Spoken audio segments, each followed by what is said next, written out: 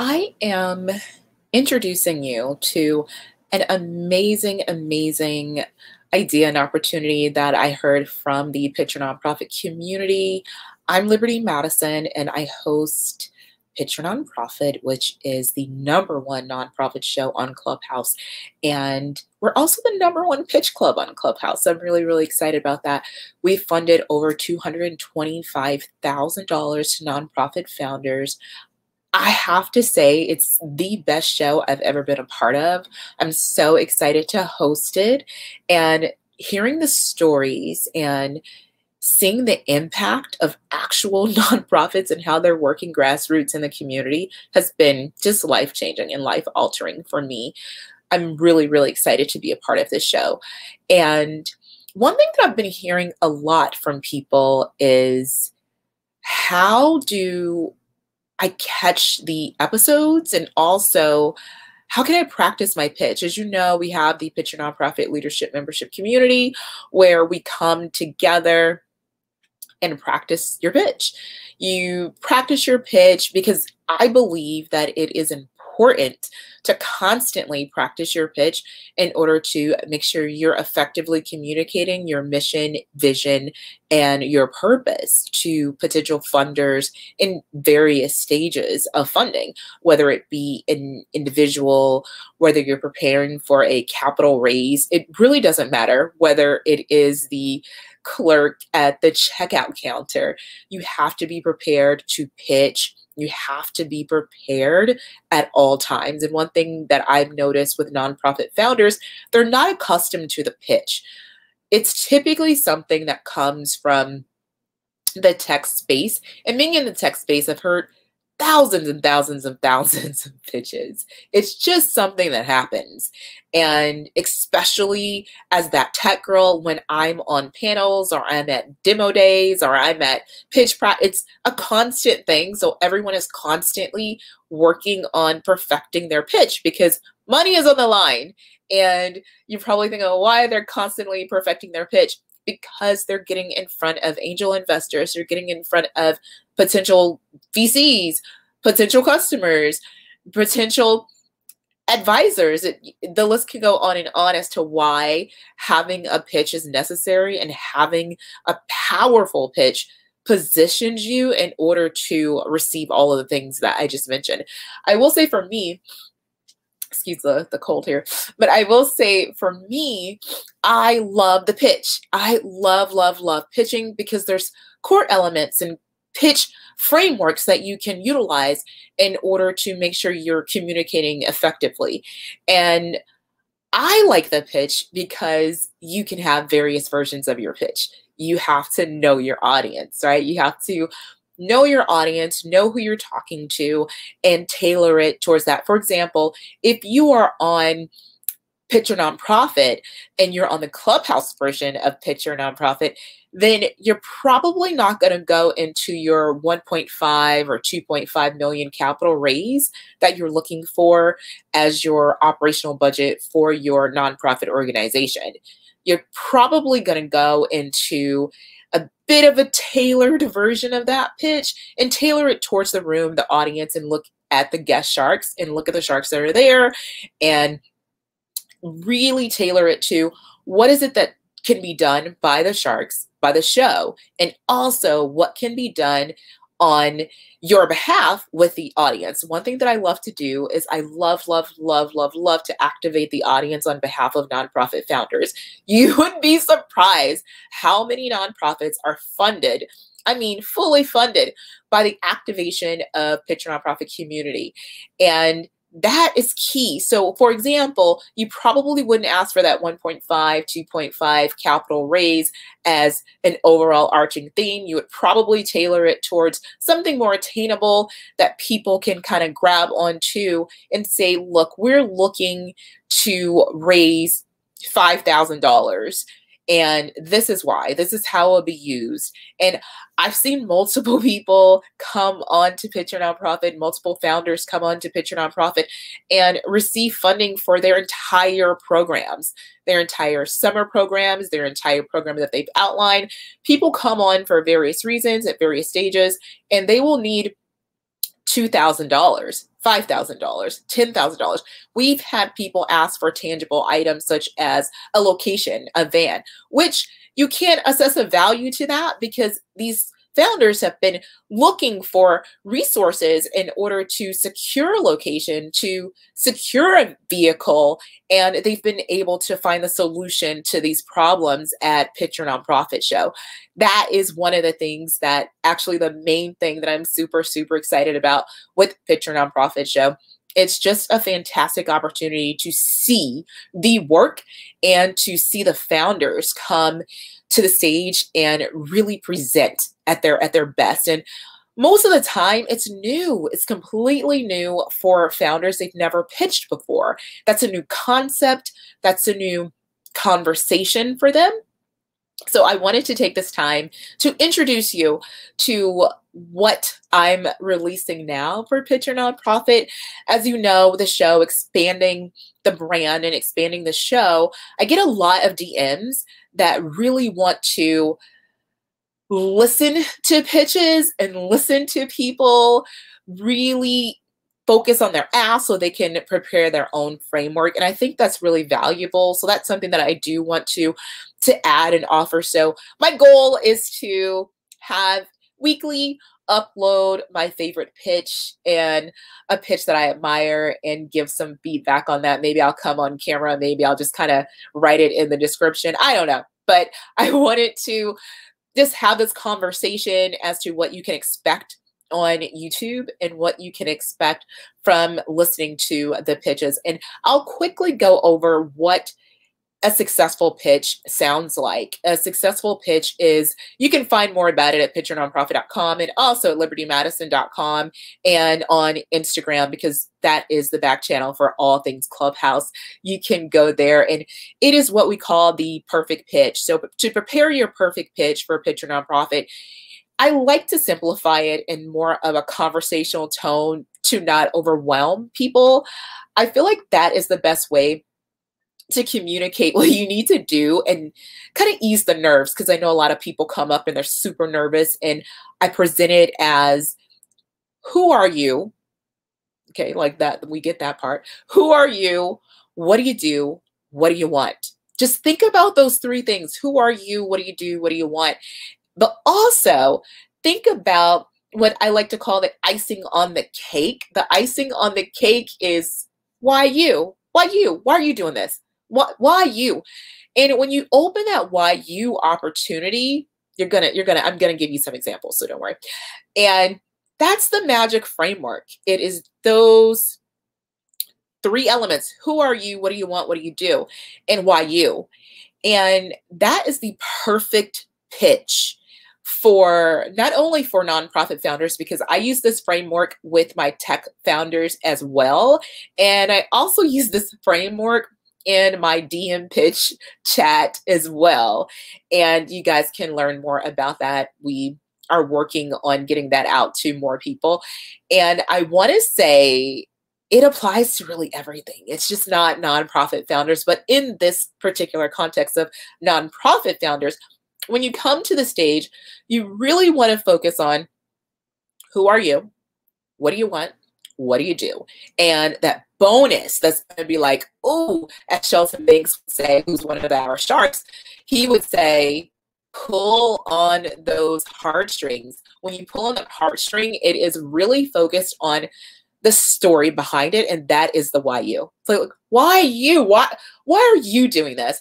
And one of the examples that I want to talk about for the why you is, we've had a number of founders come and pitch. And I remember one founder in particular, and he talked about a particular community that needed resources and did not have the proper water and just natural things that you need. It's just basics that you need.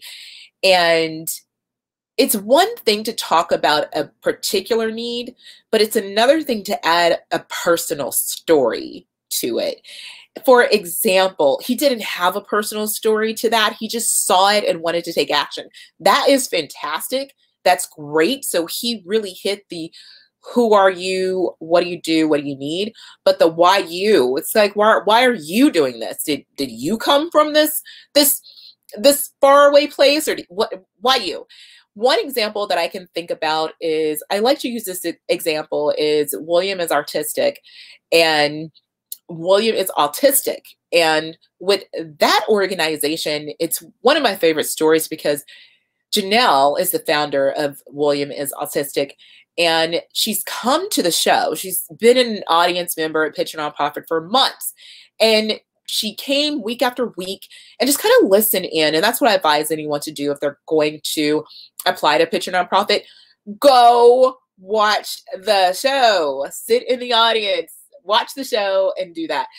And she came to the show and she really took notes and she really honed in and she really, really worked on her pitch because, as you know, at Pitch Your Nonprofit, we are the Shark Tank of nonprofits. However, we take it a step further and we give you on-the-spot coaching that is what you need to hear. It is definitely, it's definitely in that place where we're like, wait a minute, okay, if you would have said this, put it like this, wrap this conversation over here, bring that bottom to the top.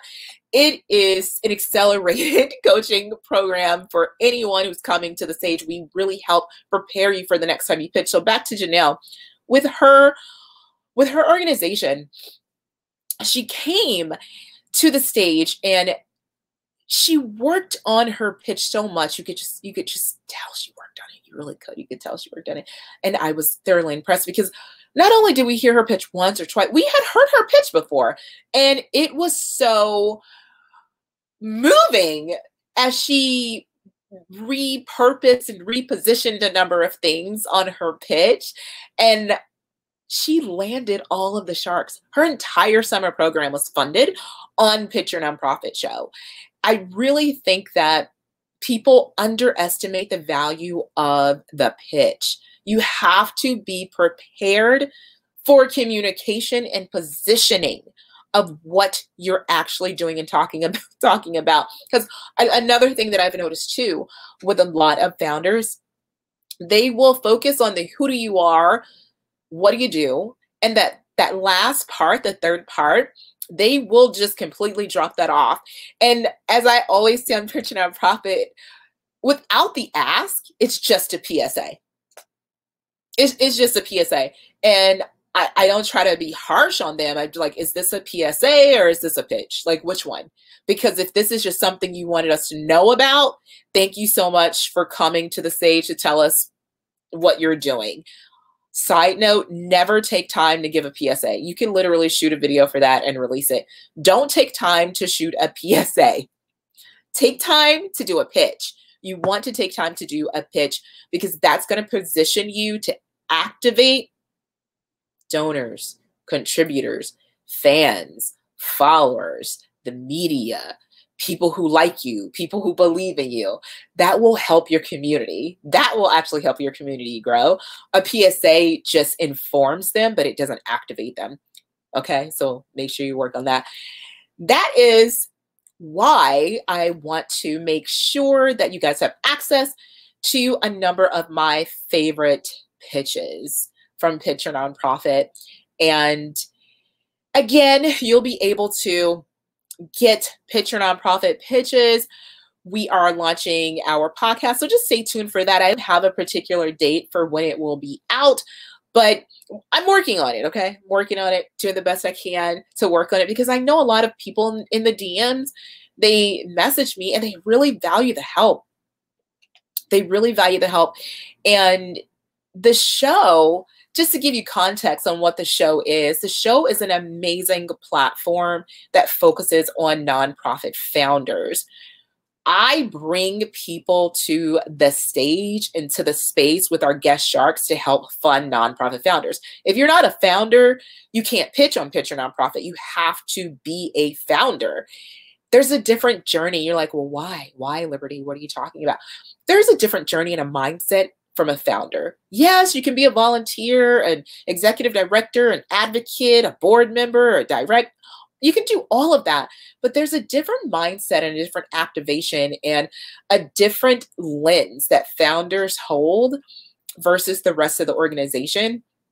So you have to be a founder in order to pitch on Pitch Your Nonprofit. And with that being said, You're going to hear from different founders who are moving through their journey of their pitches and securing funding at Pitch Your Nonprofit. And with the show for Pitch Your Nonprofit, people, it's just amazing because people get actual money, actual dollars. We post actual receipts and we stay with them through this journey.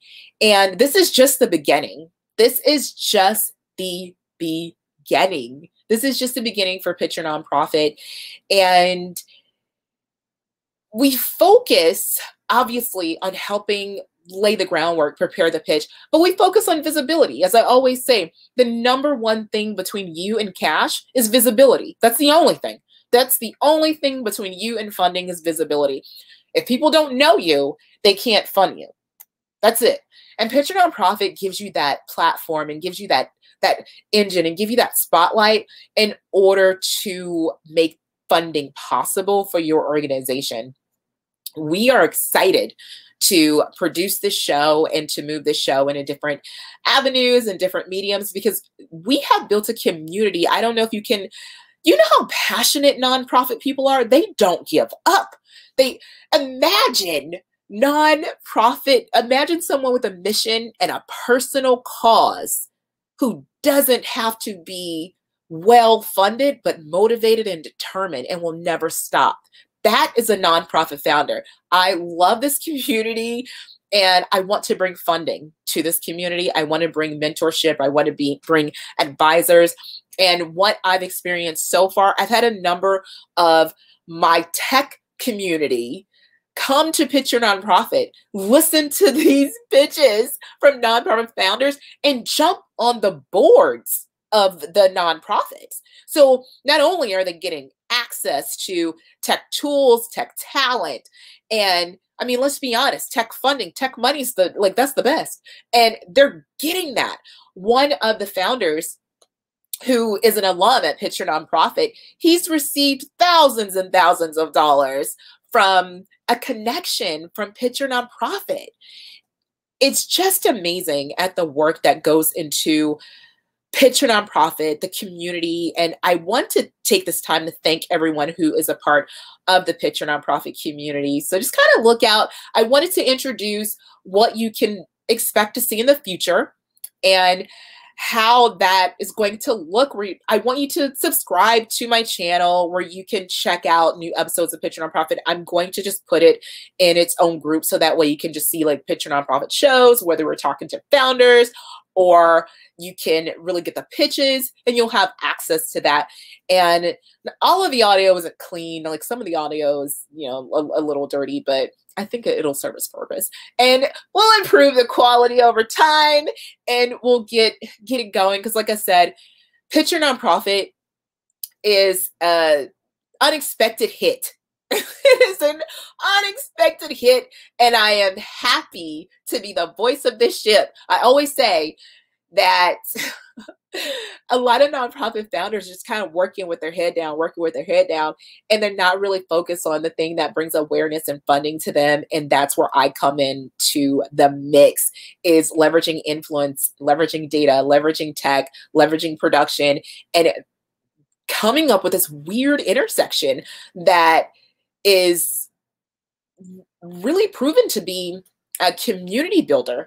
And it's formed such a tight-knit community. I'm just thankful to be a part of it. I'm thankful to be the voice of it.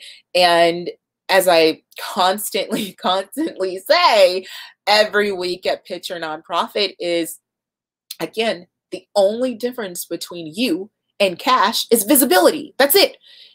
If they know about you, they can fund you. If they don't know about you, they cannot fund you. And I am here to cure MIA. Yes, because you're missing in action. If they can't find you, you're MIA, and I'm here to cure that. So we're here to cure that. Pitch Your Nonprofit show, and we're the Shark Tank of Nonprofits. We're the #1 nonprofit show on Clubhouse. And just stay tuned for all of the dope things coming out of Pitch Your Nonprofit. I want to thank all of the sharks from Mike, Shelton, Gerald, Quayara, just everyone that's come to the stage, and our guest sharks, the people that have just come week after week. It's just been a phenomenal opportunity and an amazing blessing. And I'm looking to see where it goes further. So subscribe and be sure to check out each pitch that I will be uploading.